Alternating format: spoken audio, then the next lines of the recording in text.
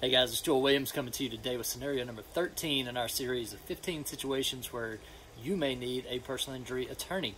Scenario number 13 is you may need a personal injury attorney if you have been hit as a pedestrian by a motorist. So a lot of people think that it's fairly straightforward as to who has the right-of-way, but the reality is that Georgia statutes determining who has the right-of-way between a vehicle and a pedestrian can be fairly confusing sometimes. Sometimes it's obvious. If you're in a crosswalk and you've got the walk signal, you have the right-of-way, but many other times it's not so obvious. So always reach out to a personal injury attorney if you are a pedestrian and you've been hit by a car or a truck.